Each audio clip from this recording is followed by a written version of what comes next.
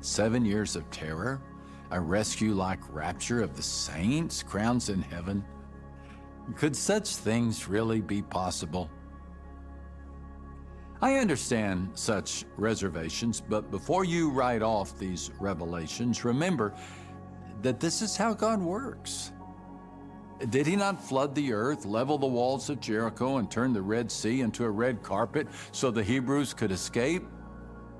Plagues fell on Egypt in the days of Moses. Fire fell on Mount Carmel in the days of Elijah. God is the God of divine interruptions and holy surprises. Who could have imagined God coming to earth as a baby? But nevertheless, he came. Who could have imagined God on a cross, yet still he died?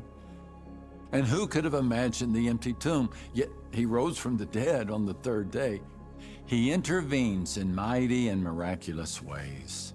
He has before, and he will again. In the meantime, keep an eye toward the sky.